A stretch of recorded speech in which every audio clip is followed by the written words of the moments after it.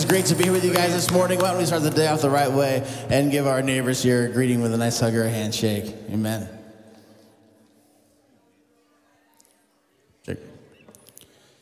Everybody online, I want to thank you so much for joining us today. It is great to be with you. It is great to just have you join us in this way. And I just want to say, if you want to get contact with us for whatever reason, if you need a prayer request or anything like that, please go ahead and click on the link in, below, and we would just love to hear from you.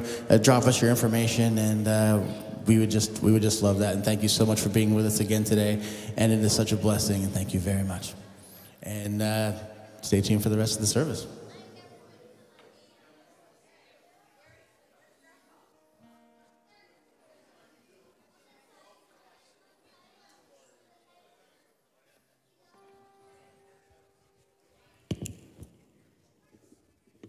Thank you guys so much.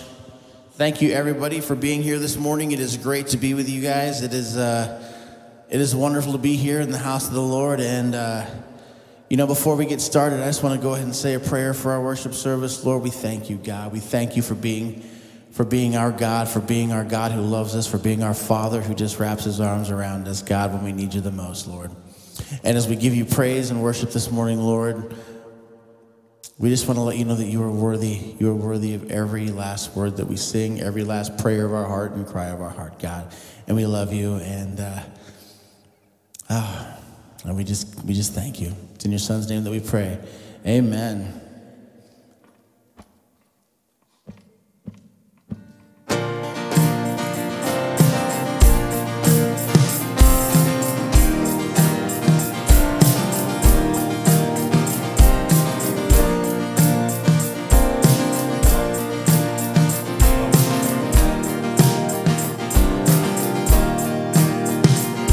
We worship the God who was. We worship the God who is. We worship the God who evermore will be. He opened the prison doors. He parted the raging seas. My God still holds the victory. There's joy in the house of the Lord. There's joy in the house of the Lord today. And we won't be quiet. There's joy in the house of the Lord. Our God is surely in this place, and we won't be quiet. Oh, we shout out your praise. We shout out your praise. We sing to the God who heals. We sing to the God who saves. We sing to the God who always makes a way.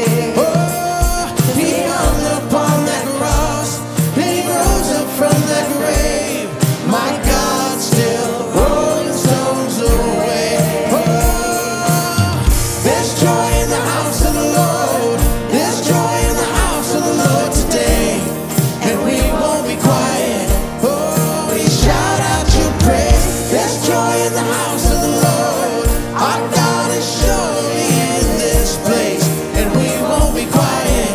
Oh, we shout out your praise.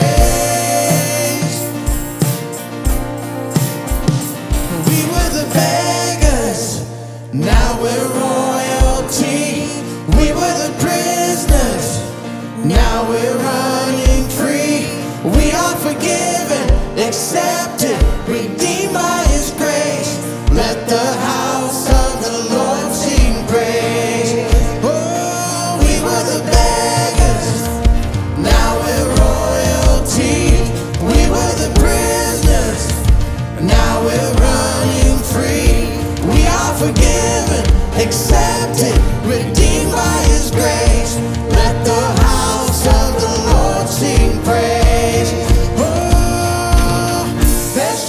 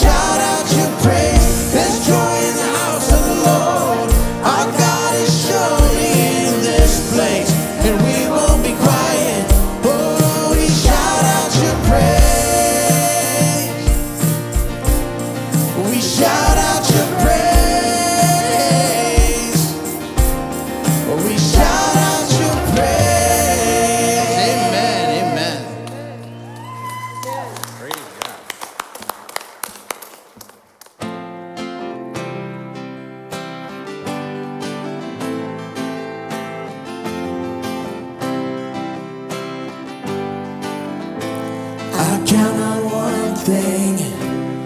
And the same God that never fails will not fail me now. And you won't fail me now in the waiting. And the same God who's never late is working all things out, is working all things out. Oh yes, I will lift you high in the lowest valley. Yes, I will bless your name. Oh yes, I will sing for joy when my heart is heavy all my days. Oh yes, I will. I count on one thing. The same God that never fails will not fail me now. No, you won't fail me now in the waiting. The same God that's never late is working all things out. You're working all things out. Oh yes, I will lift you high in the lowest valley. Yes, I will bless your name. Oh yes, I will sing for joy when my heart is heavy all my days. Oh yes, I will for all my days. Oh yes, I will, and I choose to praise, to glorify the name of all names. Oh, nothing can stand against, and I choose to praise, to glorify the name of all names. Oh, nothing can stand against. Oh, yes, I will lift you high in the lowest valley. Yes, I will bless your name. Oh, yes, I will sing for joy when my heart is heavy all my days. Oh, yes, I will for all my days. Oh, yes, I will for all my days. Yes, I will. Amen. You may be seated for a moment.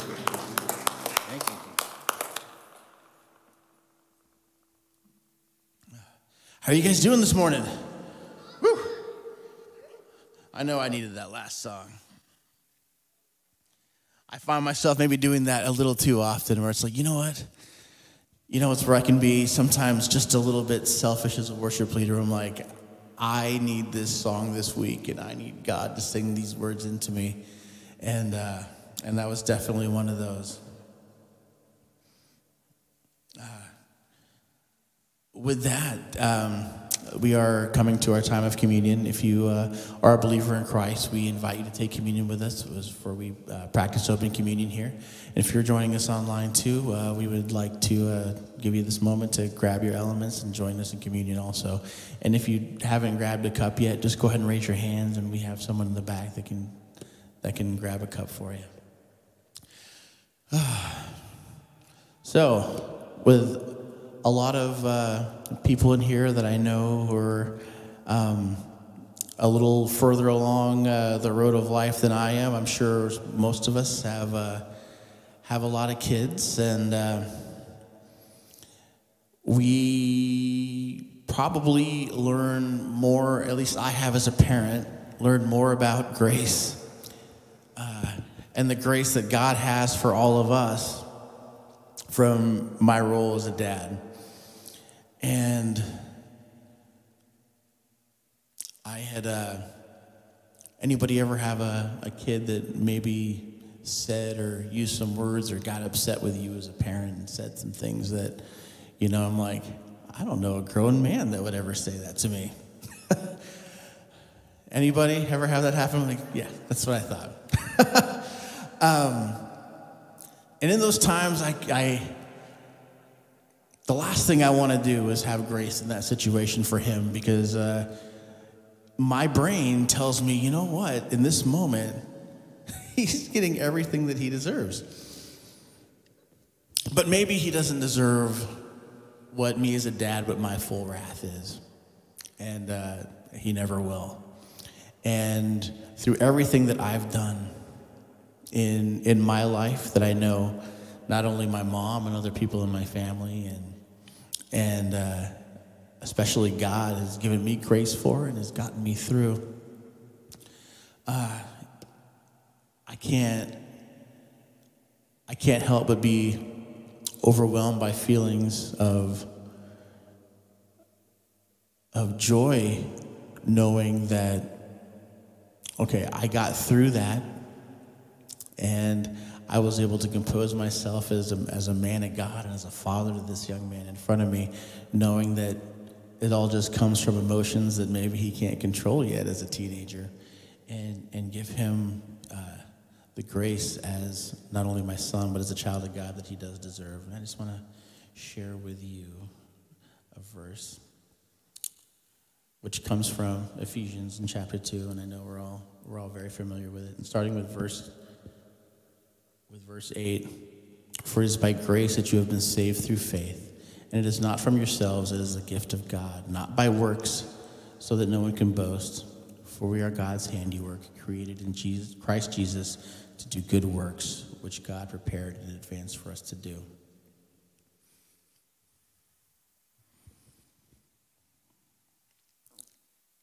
It's by his grace and love that we're going to be in eternity with our Lord and Savior. It's not by the things that we do here. It's because he loves us that much. And that is the reason why we do practice our communion today. To remember his love, to remember his sacrifice for us.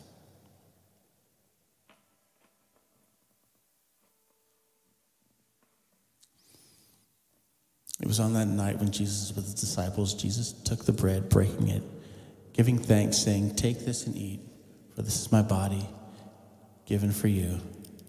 Eat in remembrance of me.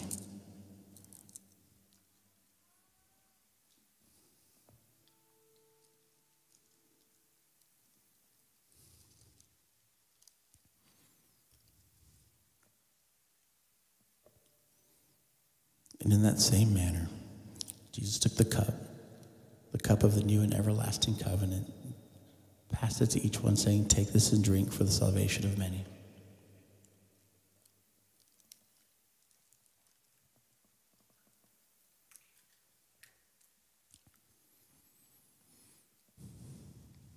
Lord, we thank you.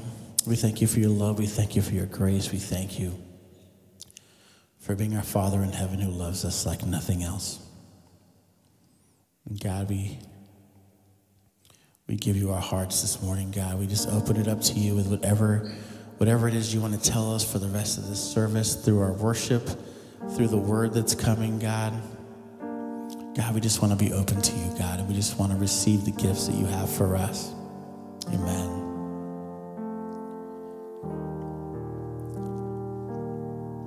And this is a time where I would just like to also discuss too, at the end of service, we have our time of offering. I just want to encourage you to give from your heart. I always say a penny given from the heart is worth more than $100 given begrudgingly. It'll do more works, and that's God's word. And I just want to pray for the offering right now. God, as we give to the programs that we have, not only in this place so that we can run and we can do your works and glorify you in this community, God, but for everything that we do as far as our missions and things that we do outside of these walls, God, the people that we're able to help and bless because of the faithfulness of the people in this building, God, we just want to thank you. And we just want to just have you bless every single penny that is put in the offering today, God. We love you. And we give you praise this morning, and it's in your son's name that we pray. Amen.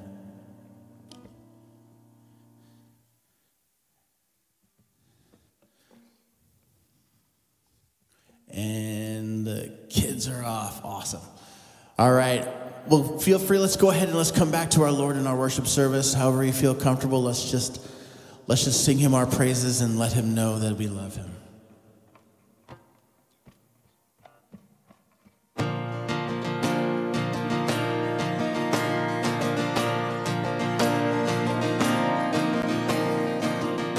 Who am I that the highest King would welcome me?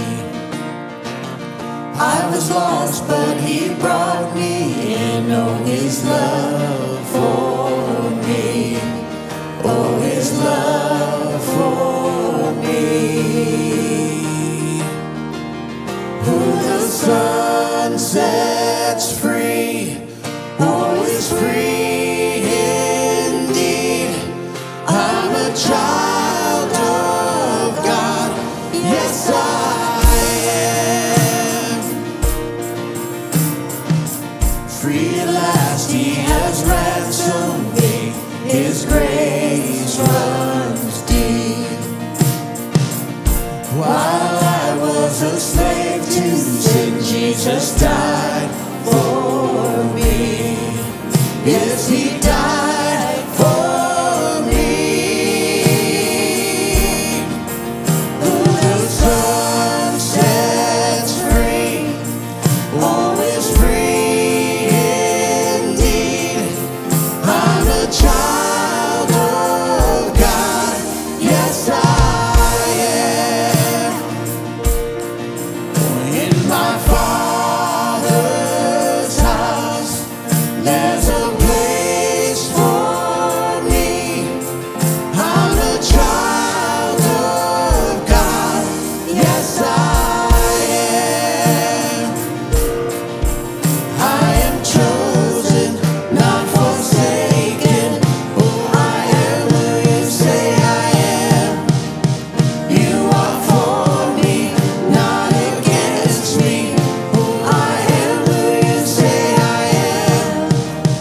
I am chosen, not forsaken. Oh, I am who you say I am. You are for me, not against me. Oh, I am who you say I am. Oh, I am who you say I am. Who the Son sets free, oh, is free indeed. I'm a child of God. Yes, I am. In my Father's house, there's a place for me. I'm a child of God. Yes, I am.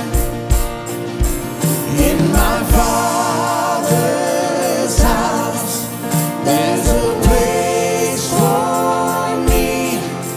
I'm a child of God. Yes, I sing it out. In my Father's house. In my Father's house, there's a place for me.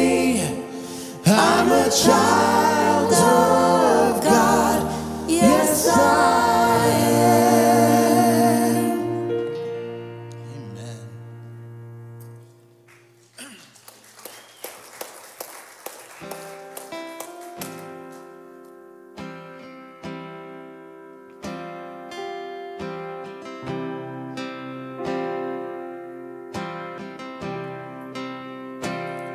There's honey in the rock, water in the stone, manna on the ground, no matter where I go. I don't need to worry now that I know everything I need you've got. There's honey in the rock.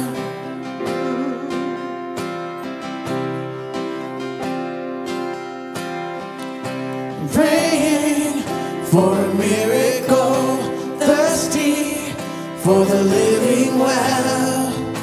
Only you can satisfy. Sweetness at the mercy seat. Now I've tasted, it's not hard to see that only you can satisfy. Oh, there's honey in the rock. There's honey in the rock. There's honey in the rock. There's honey in the rock.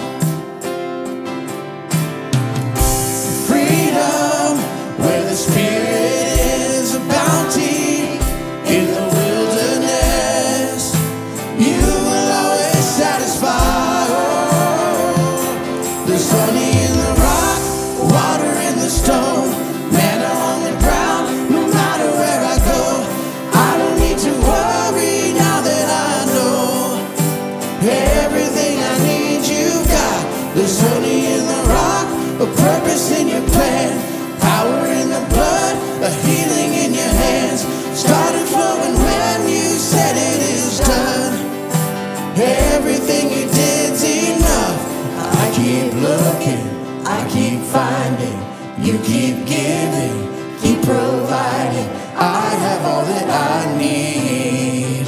You are all that I need. I keep praising, you keep proving. I keep praising, you keep proving. I have all that I need. You are all that I need. And I keep looking, I keep finding. You keep giving, keep providing. I have all that I need. You are all that I need. I keep praying, you keep moving. I keep praising, you keep proving. I have all that I need. You are all that I need. I have all that I need. You are all that I need. Yeah.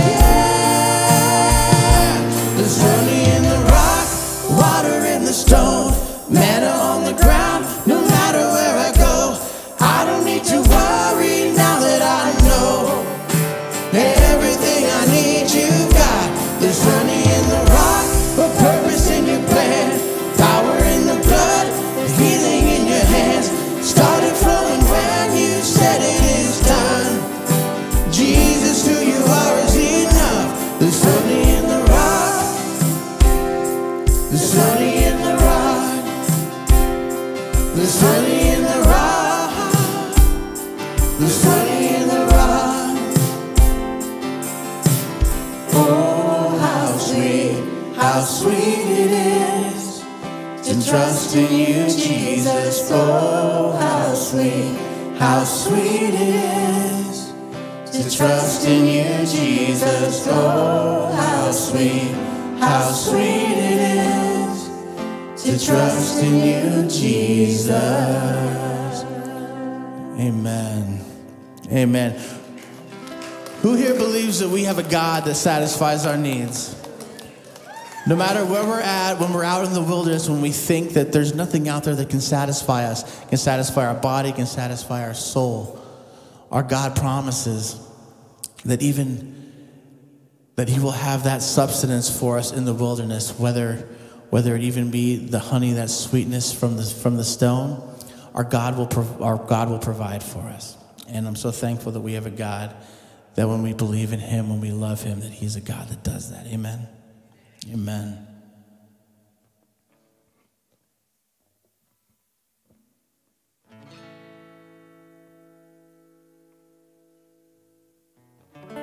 So I'll stand with arms high and heart abandoned in awe of the one who gave it all.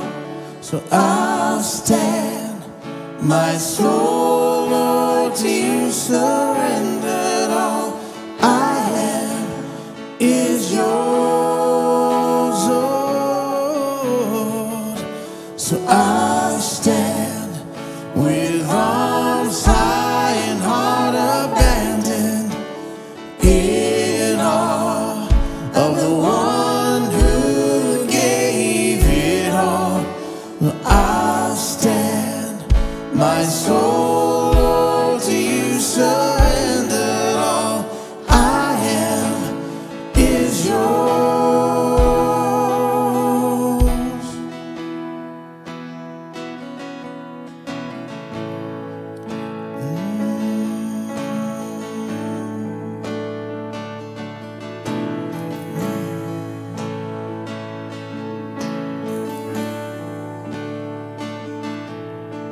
You stood before creation,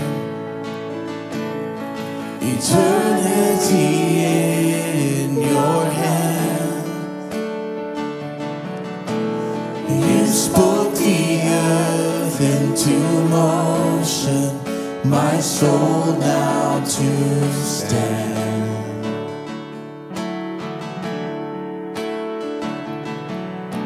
You stood before my failures and carried the cross for my shame. My sin weighed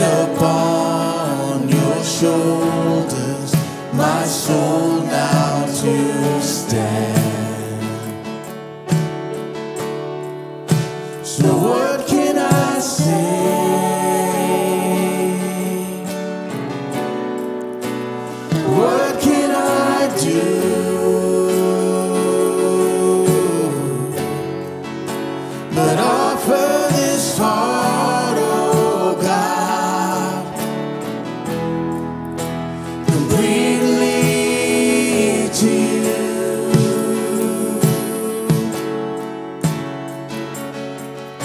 So I'll walk upon salvation,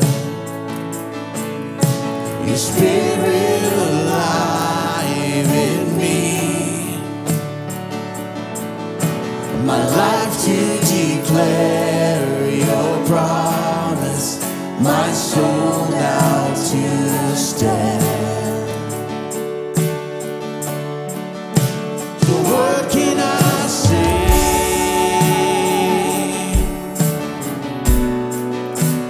What can I do?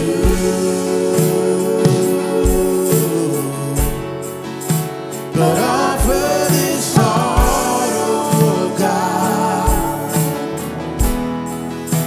completely to you. So what can I say?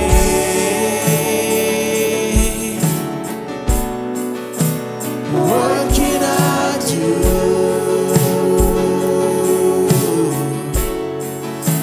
But offer this heart, oh God, completely to you. Oh, what can I say?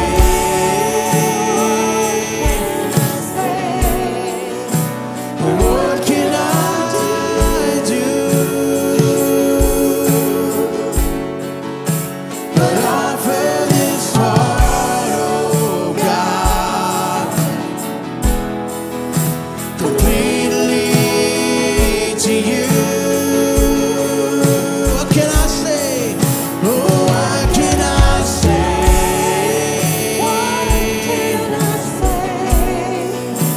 What can I do? But offer this heart, oh God, completely to you.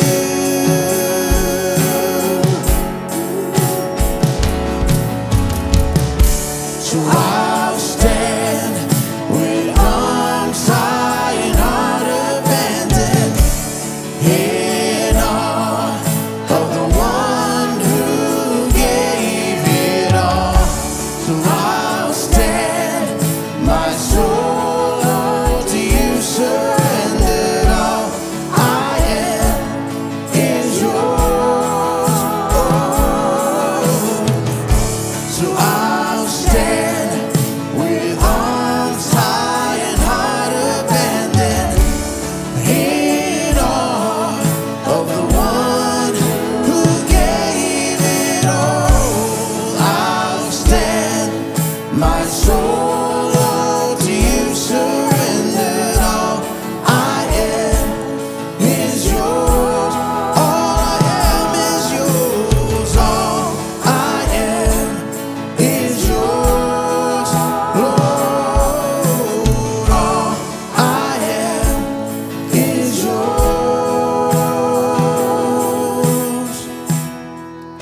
So what can I say? What can I say? What can I do?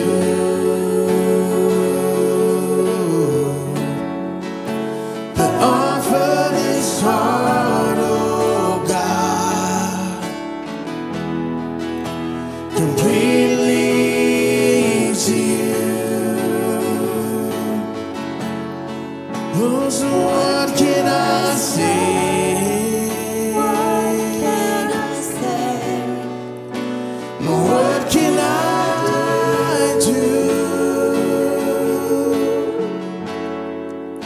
But offer this heart, oh God, completely to you.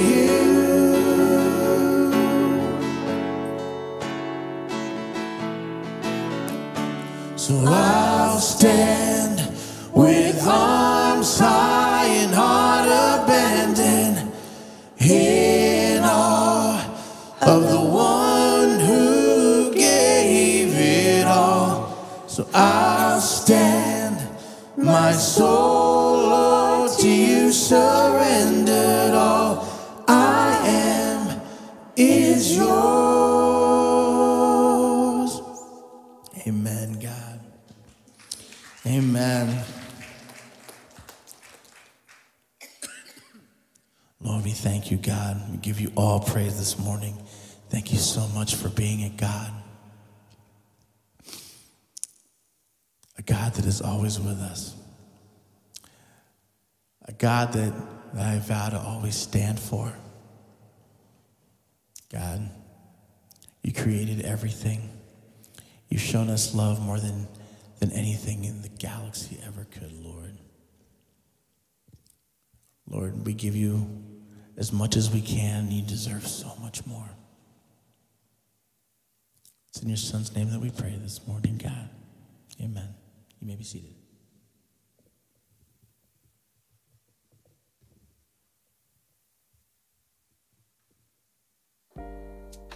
Anytime you hear the word cancer, you seem to maybe think of the worst. They had told me that there was a tumor inside my colon, and I had to wait 2 days before I found out whether or not it was cancer. I had told my group to pray for me, and so they were waiting on those results on that day. After we did find out that it was indeed cancer, I called and told, one person. Our whole group's reaction when we first heard about Jennifer was just, we were shocked that someone our age could be diagnosed with such a serious disease. In my mind, I'm thinking, how am I going to do this? Am I going to be able to still do my daily responsibilities? How do I keep the house clean? And how do I, cook dinner, and take care of 3 kids? We, were immediately beginning to think of ways that we could help her family. I didn't really have any expectations. I didn't, think, oh, well, my group will come to my aid. I had no idea the type of response that it would bring.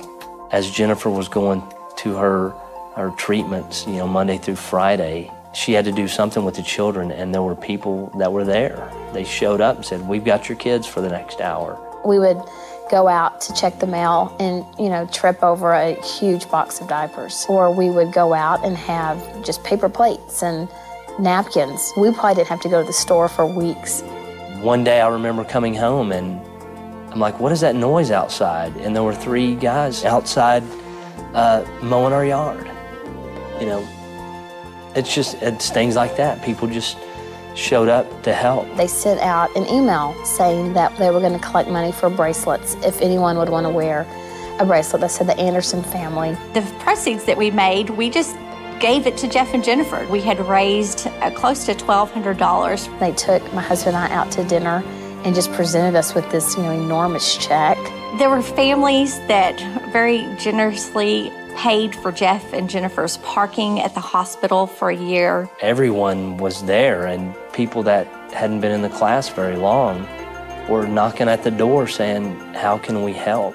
The group just really wrapped their arms around Jeff and Jennifer during this entire process. People wanted to be there to help. I definitely learned a lot about caring for others during this time. Instead of just asking, hey, I want to help you, let me know if you need anything, I learned just to do it.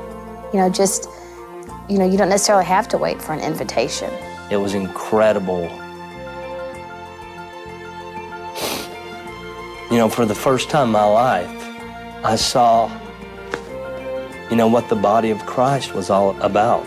Words can't even describe how I felt during this because of all that my group had done. This time it was our family and what our family needed. But whenever a group cares for other people, it just cements the bond.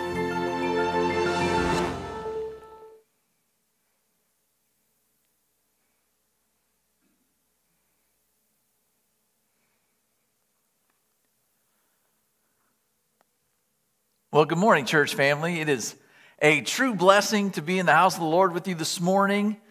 That video is not a video about cancer. That video is a video about God's people coming together as a family and taking care of each other. And what do we want you to, the reason I selected that this morning is because we are going to have a re-emphasis on small groups. That is how community is built. That is how we learn to live and love with each other in our communities. Outside of Sunday morning where you come together and worship, we want you to fellowship and be a part of each other's lives. And when we have our fall kickoff on September 11th, even the weeks leading up to that, we're going to have sign-up sheets out there so that you can dig into possibly looking at what that would look like in your schedule to be a part of a group that is there to love and take care of each other. We'll talk more about that as we get closer to it. But we are in our series, Broken to Heal. This is week 4. And next week, we're going to move into something similar called Lost and Found. This week, though, I really love this story, and I've heard it retold many, many times. But I'm going to tell you a story about me first, if that's all right. There's something about us as humans that always relates to the hero of a story. And if it's not you, I certainly do that. I don't want to be the good guy. I want to be the good character. There's something about me or us that wants to be the star. In every movie I watch, the sports I watch, I always want to emulate the star. And we see these incredibly gifted people and we think, oh, if I could only be in their shoes. I explained that to my students for the many, many years that I was in youth ministry, that they were in the presence of one of those guys. I was one of those guys. I was a star of the Lincoln Christian University baseball team. Superstar, if you really think about it. I think I hit something like 230, hit 1 home run, blew out my shoulder pitching in the cold weather. Got so bad at the end of my career, they end up being called a player coach. Not just everyone has that resume, church. All right? I was a pretty big deal. Yeah, there we go. Well, then I spent my summers working at camps while I was in college. And I was at a camp in southern Illinois one summer where we were playing this game. And it's hard to describe, but it was with a greased watermelon. A great big greased watermelon. Now, just like any game that I got involved in that age of my life, I wanted to be the star. I wanted to become the center of attention. I'd had moments of greatness in my life, whether it was hitting a half-court shot at the buzzer in an intramural basketball championship game in college. Even the other team was cheering. It was amazing. Or my last at-bat of my college career, or one of the last at-bats of my college career, playing in Busch Stadium in St. Louis. I had a bases-loaded double. I had a really cool few moments in my life. So I find myself this week at church camp just floating around the edges of this watermelon game. It's a combination of football and water polo is really what it looked like. You got this greased watermelon, and you had to get it across the water to the other team's goal line on the other side. And this was this little inlet of water from a big lake, and it had a beach on either side of it. And the beach were your goal lines. And I was just watching, because I was working on my humility that week, right? I was just watching the game. Not too worried about things. I was not going to get involved. I knew that at 260 pounds, I could dominate this game. And that is not what God wanted from me. Well, there was this other guy, though. All right, let me tell you about him. He was not practicing humility at all. All right? He was about 6'5". He was a big guy. And he went into this game like his hair was on fire. He was going crazy. He was diving into these smaller students, tackling girls less than half his size, dunking these young teen and preteen girls, just bullying them left and right. I was playing sort of this goalie position, just standing and watching it. And my job was just to block them from getting up onto the beach. And as I was watching this, those of you who were here last week for us, I was feeling like David did when Nathan was telling the story about the rich neighbor who stole the poor neighbor's perfect lamb, right? I was getting angrier and angrier. This guy was evil, all right? He was wrong. He was making my team look bad, too. He had to be stopped, and my anger was rising. It was time, church. It was time for the star, for the hero to show up. And Clint was ready to snap. The guy approached my goal with 2 girls blocking his way, and he elbowed one and dunked the other, and I could take it no more. He lifted that watermelon high above his head in anticipated triumph as he approached the beach in about waist-high water. And that was when life as he knew it came to an end. I got low, church. I got low and I sprinted right at him. The water, no hindrance, right? I didn't slow down as I approached him. The sea parted as if the force of my indignant rage propelled me at my foe with ever-increasing speed and force. And just as he made his triumphant holler, I speared him in the midsection at full speed. Now, if you've ever seen a cartoon where someone completely folds up by the force that they were hit by, like that, where their arms and their feet shoot out like that, it was something like that. This incredible force propelled him backwards. That's what you would have witnessed if you were watching the game that day. I crushed that dude, all right? And then I grabbed the watermelon, I stomped to the other side of the beach and slammed the melon down in triumph as I felt completely justified and satisfied that what I had done was not only justified, but it was necessary, all right? He was putting people at risk. I was a hero.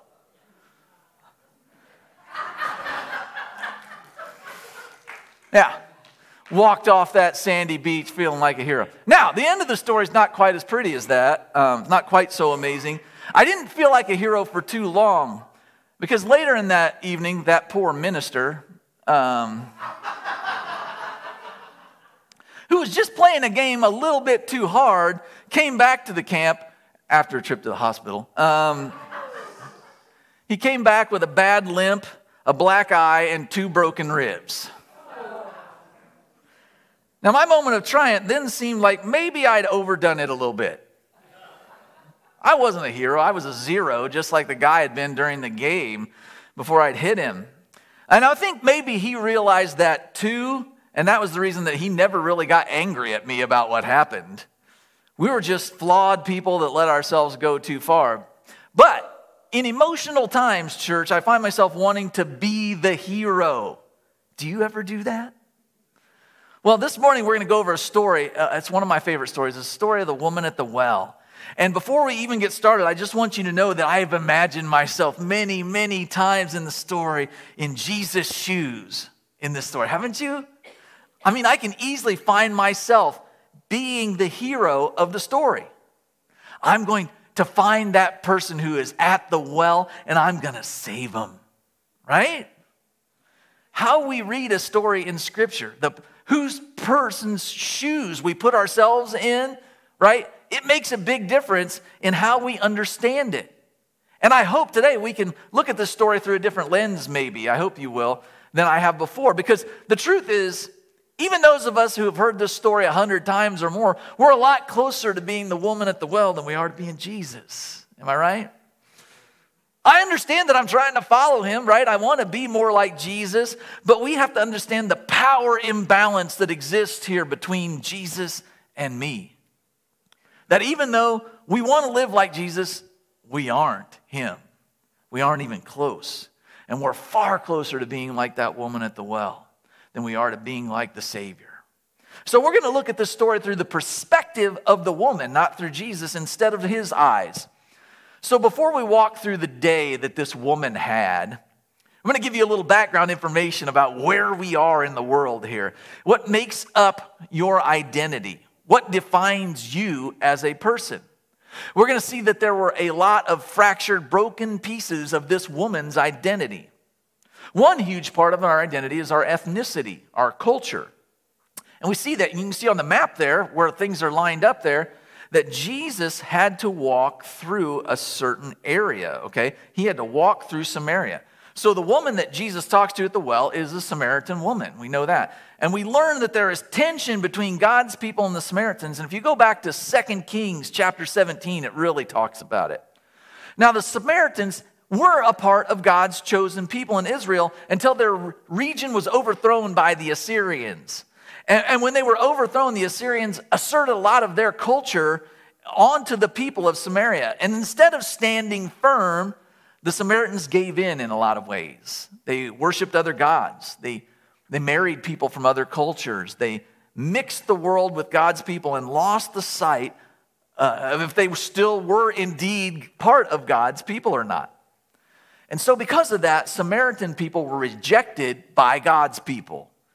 So it was not culturally part of it wasn't just that their identity was fractured, but they also had a fractured religion because of this. Many of them believed in and wanted God, but they weren't a part of the chosen people anymore. They even made their own temple that had been destroyed 140, 150 years before this incident with Jesus, before this meeting at the well. And it was partially done by the hands of God's people. So this tension that lives here between God's people and the Samaritans, it's at an all-time high. And another piece of our identity, church, it's our body, it's our gender. And being a woman was much different at this time. Men didn't speak to women in public, especially if they were alone. Women were there to care for children and have children. Don't throw fruit at me. I didn't make up the rules. Okay, that's just how it was back then.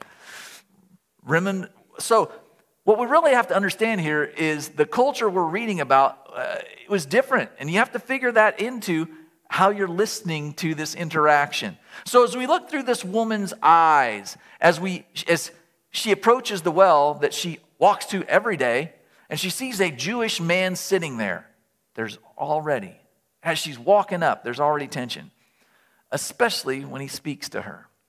Because Jews don't talk to Samaritans and men don't talk to women. But imagine, tension isn't the only feeling here. Imagine that there had to be shame and brokenness and helplessness and feeling like because of your identity, because of where you were born and the body that you were born in, that you weren't even worthy of being spoken to. So now we have some background information on this poor woman. Let's start the story. And as we go through the story, we're going to see the broken pieces of her identity. They don't stop with her ethnicity and her gender and her religious identity either. The Samaritan woman, she leaves her house to go draw water at the 6th hour. That's around noon, guys. This would be a daily ritual, a normalcy in their culture for the women to go and draw water from the well. But there's a reason that the detail that she went at noon was added to this text. Because in their whole culture, that was really abnormal. Because most people would go in the morning or late in the evening. The task of going to get water always just fell on the women in the house. So that in their culture, the gal pals would gather up in the morning or in the evening when it's not quite so hot, and they would go and get water. And they would spend that time together, a chance to get away from the house, just the gal pals getting a little drink, you know. And this would have been the first century version of water cooler talk, if you're familiar with that at all. Or when you're at the carpool place, or when moms show up early to pick up their kids so that they can gather around and talk with other moms and socialize, gossip, whatever it is they're doing there. See the moms gathered there with their soccer stuff. But this woman, she went in the middle of the day by herself. So it's safe to assume that this woman was an outcast among outcasts. And even her relationship with the other women in this community was broken. We've learned so much about her, and we aren't even to her conversation with Jesus yet. So, she starts by being asked to give a random man a drink. Now, as a rather large guy myself, I normally don't think twice about random men talking to me when I'm alone, and I'd probably say, sure, come and have a drink. But I have a 5'3" wife, and I can see how seeing a man out on your own could put you on edge and make you a bit guarded. So she asked him, why are you, a Jewish man, talking to me, a Samaritan woman? And then the man brings up religion. We're going to start there. And he starts saying some pretty confusing stuff about drinking living water. And he says that she should be asking him for water. So she's annoyed, confused. 3 of her big identity pieces have already been stepped on, right? Because of the Jewish one, her culture, the man thing, the gender, and bringing up God, religion, already shot.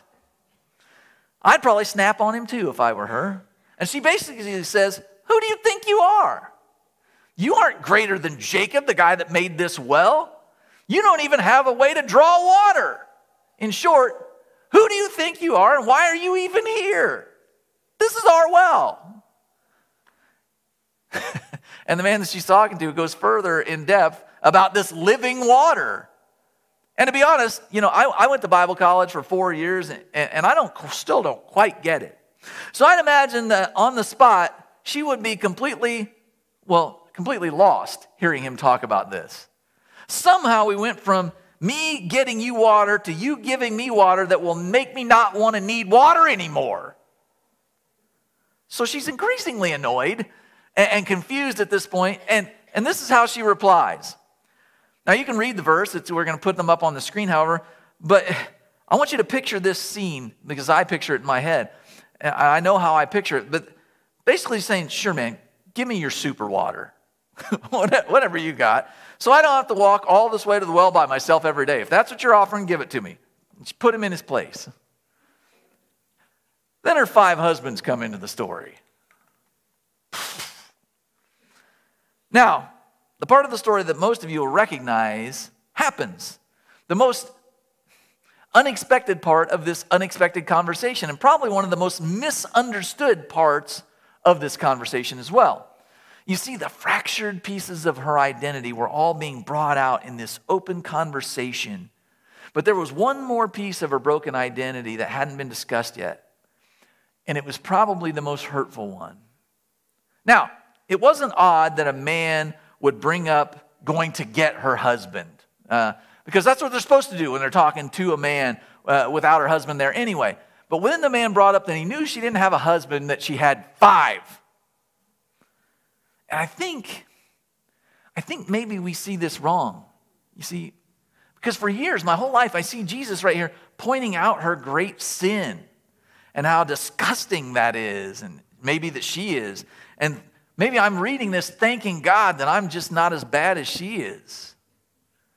And we have to understand the culture that we're reading about here. Is there probably something sinful going on with the man that she's now with that she isn't even married to? Probably. There's probably a good chance of that. But the 5 husbands, divorce truly was a big part of their culture at the time, to be honest. And it mostly, almost never, was the choice of the wife, was it? Being divorced was less often about immorality and more often because the husband rejected the wife and moved on to someone new. It wasn't the most sinful and grotesque part of this woman being pointed out.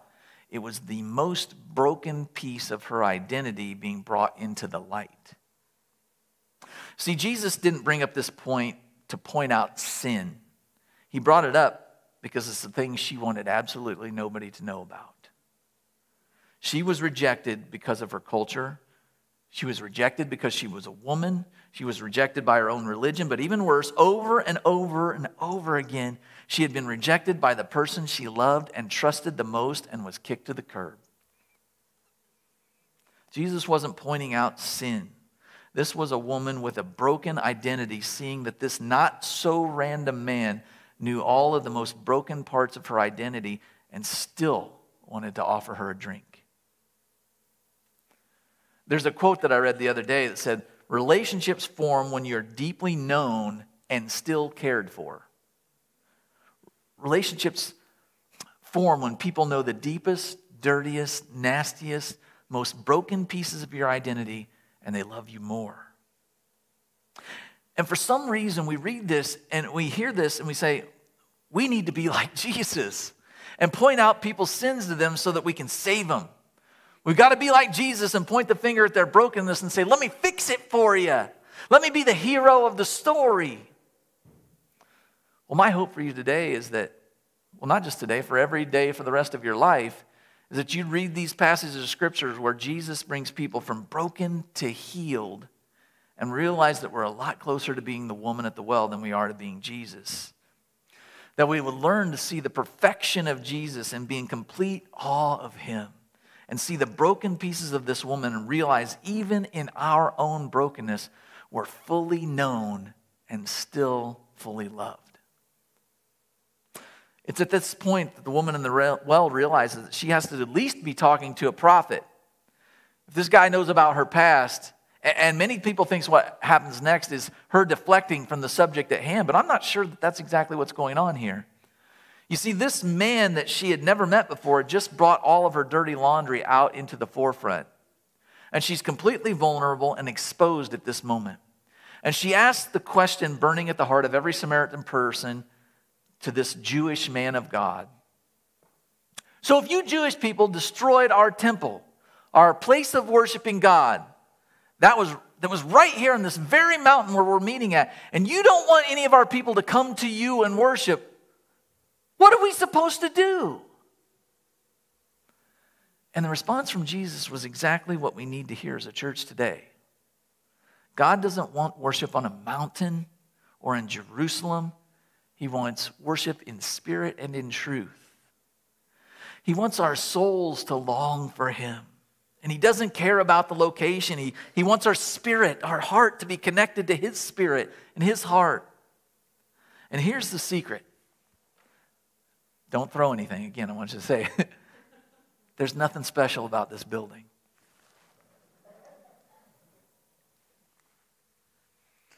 Or this stage, or those chairs you're sitting in, and these microphones or the lights, all of it's cool. There's no holy water laced into the doors as you walk through them this morning. There's nothing on the handles. Nothing special happens at 9:30 that, we'll get extra blasts of God goodness out here. What's special is God's Spirit working within us. And we truly gather together in a Spirit-filled truth and worship the one true God together, then we're collectively connected to the Father. I know some of you were feeling that when you were standing with your arms lifted up, right? That's what's special. And that shouldn't only be in this room on Sunday morning. Every time I hear this story, I just feel like sometimes we miss it. I feel like that because I almost want to find something new in it. Because we just fall into that trap of thinking that we're more like Jesus than the woman of the well. And we say, let's find some broken people and fix them. And then we'll all bring them to the well for water, which AKA bring them to the church, right? Bring them to church on Sunday. Here's the secret. You can't fix somebody. You can't save them either. You're not that guy.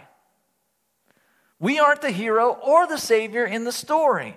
And some people know that they aren't the hero of the story, but they think that the people on the staff here at the church must be as well. We got these special titles, so we certainly are more like Jesus than we are the woman at the well. I'm going to tell you something. Sitting here doesn't make you special. Jason, does standing here make you feel special? No. Well, maybe in some ways. Right? It doesn't make me set apart.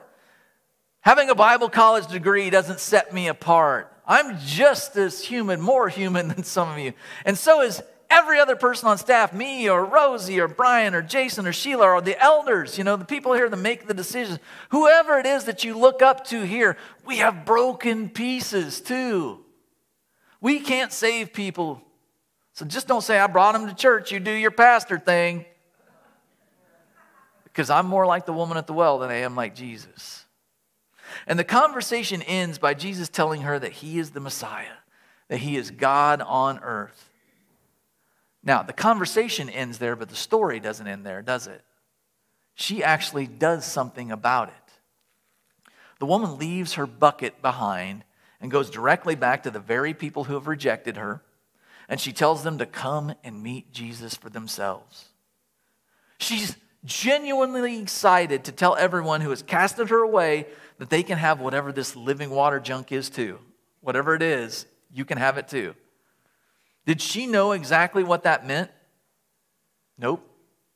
Did she need to? No. Because if this guy really is God here on earth, she didn't need the answer to every question to tell them about it, right? She didn't need to fix everything. Some of you get stuck there, don't you? Some of your kids get stuck there. She didn't have to go back and break up with her boyfriend first, did she? She didn't have to go back and forgive every one of her ex-husbands. She didn't have to fix all of her broken pieces first. Right? Because the great physician does that. She just told these people about Jesus. She went to her community with an urgency to share Jesus that any one of us can have. She left in utter disbelief and awe and excitement that she was worthy of a conversation with the Messiah. And even in the midst of her brokenness, the Savior of the world met her right there. Her passion and her urgency to share Jesus with those who rejected her came from an understanding that she wasn't worthy of knowing the Savior of the world, but got to know him anyway. And because of her going and sharing her faith, this flood of Samaritan people came rushing to meet Jesus. If you want to have passion and urgency to share Jesus, to see a whole community around us redeemed, it doesn't come from having more biblical knowledge or figuring out more ways to serve more. It doesn't come from being a better moral person or being a holier person than the other people that need saved. The passion to go and share Jesus with others comes from what we learn by looking at the story from the perspective of the woman at the well. Jesus redeems broken people. We don't. So let's bring them to Jesus. You don't earn a right to bring people to Jesus. It's your responsibility to bring them to Jesus. And that passion to go and share him comes from realizing that each and every day we're a lot more like the woman at the well than we are like Jesus. From realizing how amazing he is, how perfect he is, how holy he is, and yet he chooses to know me. That passion to go and point a whole village to Jesus comes from realizing that only Jesus can save people. And he can redeem their individual broken stories. And I'm so lucky that he's been redeeming mine since I was 8 years old. And if I learned anything since I met Jesus in 1980, it's that I can't save or fix people. All I can do is point them towards Jesus. I'm never going to be him. Neither are you. I know that. I will never, ever be the hero of the story. But I sure hope that people start to see me a lot like the woman at the well. And every day I'll tell them, come and see the man who knows everything about me, every broken piece of my identity, and still offers me a drink of living water. Will you pray with me? God, we're so thankful. So thankful for Jesus' humility, his ability to share, his heart to come and die for all of us, and your desire, above all, your number one desire to know every single one of us, every single bit of our brokenness. God, we just thank you so much for his example. We thank you for this woman and her story, and then we can use it to apply it to our lives. Father, we just praise you. It's in Jesus' name we pray. Amen. I can look every single one of you in the eyes and know that you have broken pieces. Now, some of you are really good at hiding them. Some of you are really good at putting on an interesting face on Sunday morning. And that's fine, because in a lot of places, God has redeemed you. God has fixed you and healed you. But not all of us. And many of us are still working in places where we've just crumbled apart. And we want to be something. We want to help the world around us. We want to be better. We want to make the world around us a better place. We want to celebrate in this place and be a part of a strong family of believers. But all of that comes from giving up our identity as something more than we are and realizing we are broken and that the love of Christ is what brings us back together and heals us and makes us into something that's worthy of going out and sharing. You're not worthless. God makes you worthy through the sacrifice of Jesus. And that's an amazing thing. It's an amazing thing. So I don't know where you land this week. If there are pieces of you we need to pray over. If there are things in your heart that are just so broken that you haven't figured out how to deal with them. I don't know. But I give you this opportunity. We give you this opportunity this morning during invitation time. If you need healing in those areas, we want to pray with you. If you want to say, you know what, the Lord is right. He is in charge, and I have never surrendered that part of my life to him. I want to give you that opportunity as well. Come up here and share that with us. And we want to pray over you and start you on a path towards knowing him. You want to make Jesus your Savior. We would be happy and joyful to to work and walk with you through that. If you want to make this your church home, this would be a time to come before this body of believers and declare, this is where we want to sink our roots. This is where we want to share and be a part of the community. Then we invite you to do that. Whatever God is placing on your heart this morning, if you're in a struggle or if you need a declaration to be made, this is that time. Would you stand and join us as we sing our invitation song?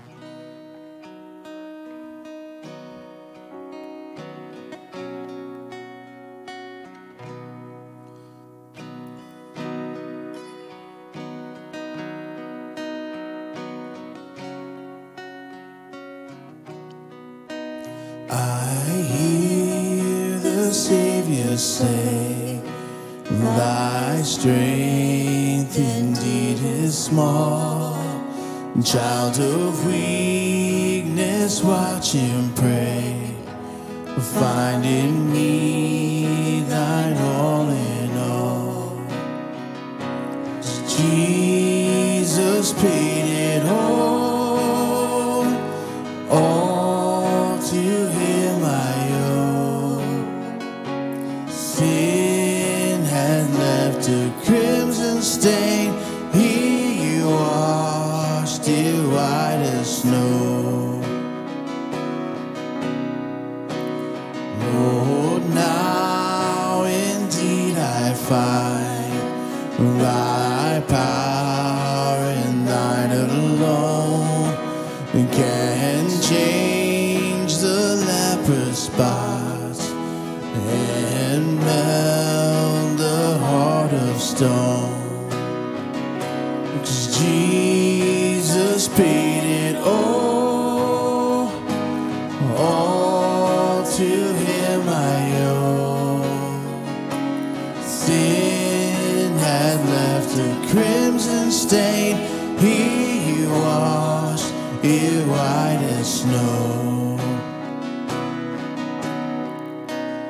And when before the throne I stand in incomplete, and Jesus died my soul to save, my lips shall still repeat that Jesus paid it all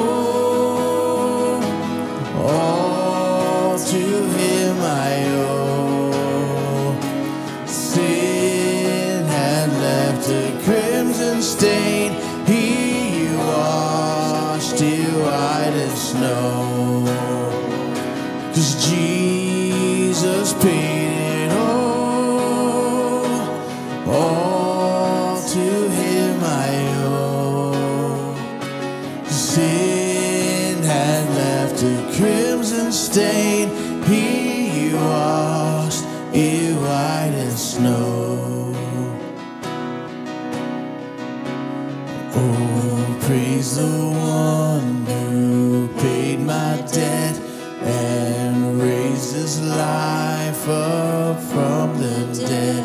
Oh, praise the one who paid my debt and raised his life up from the dead. Oh, praise the one who paid my debt and raised his life up from the dead. Oh, praise the one who paid my debt and raised his life up from the dead. 'Cause Jesus paid it all to him I owe. Sin has left a crimson stain, he washed it white as snow. 'Cause Jesus paid it all to him I owe. Sin had left a crimson stain, he washed it white as snow. He washed it white as snow.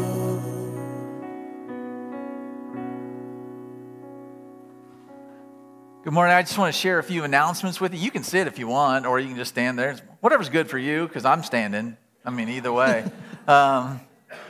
This is something we're trying this Friday night that we haven't done in a while or ever. I don't know exactly how to do this. This Friday, we're having a movie event here. And Friday at 6 p.m., then we're going to have a re-showing again on Saturday afternoon if you're not able to attend Friday night. We're going to be hosting a movie. There's a Christian group called the Skit Guys, who, if you've seen, they're very funny, but very deep and poignant as well. They made a movie called Family Camp. And so we're doing this movie event, and we want to set it up kind of like Family Camp. We're going to do some things. We're going to take out a few rows of seats. Bring your camping chair in. Bring a sleeping bag or a blanket. Lay it down on the floor here. We're going to treat it like we're going to the campground, okay? However you do that, we're going to have some popcorn and some drinks and stuff, and we're going to show it here on the screen. Now, there's something we want you to know.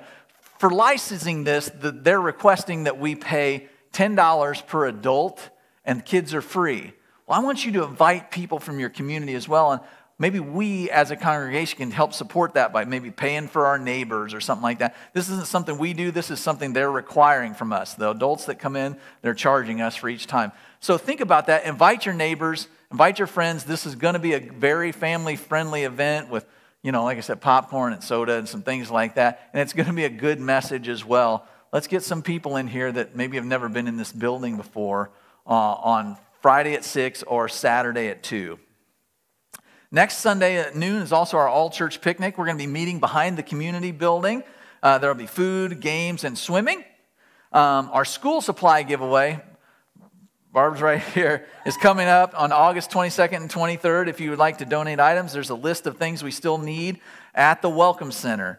Wednesday, August 24th, there's an event at Crane Lake, and that's for all of our students and their families. So all of our kids, K through 12th grade, that have come and been part of our program, that are part of our church, them and their families, we're inviting you out to come out and share a time of fellowship at 5 o'clock on August the 24th. We're going to have hot dogs and stuff. Maybe if you bring a side to share with everybody, that would be great. Bring your swimsuits, towels. We're going to have some lake stuff happening. So it will be a blessing to see you all there. Thank you. Not, I hope not.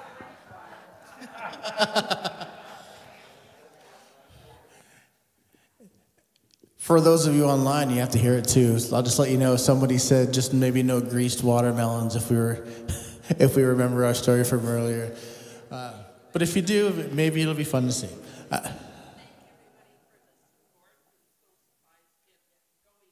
Okay, one last quick announcement that was just told to me. Also, thank you to everybody who's been helping out with the school supplies and your donations. It's been fantastic, and let's keep that going. Our community is so blessed by everybody every school year for your contributions to this program that we do. We've been doing for a long time. Just thank you so much. Thank you to Barb, who's been known as the backpack lady for I don't know how long. So let's go ahead and let's sing one more song to our Lord. Let's have a great day with our friends and family, and let's all sing together.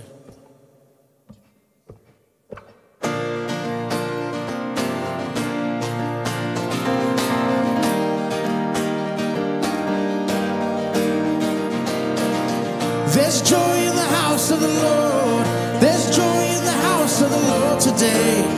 And we won't be quiet.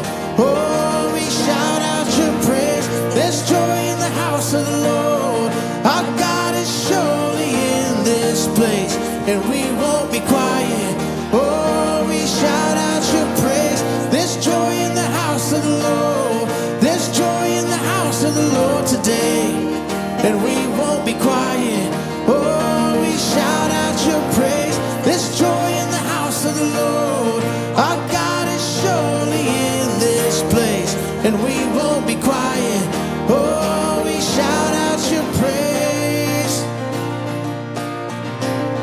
Oh, we shout out your praise. We shout out your praise. Be blessed, church. We'll see you next week. Thank you so much.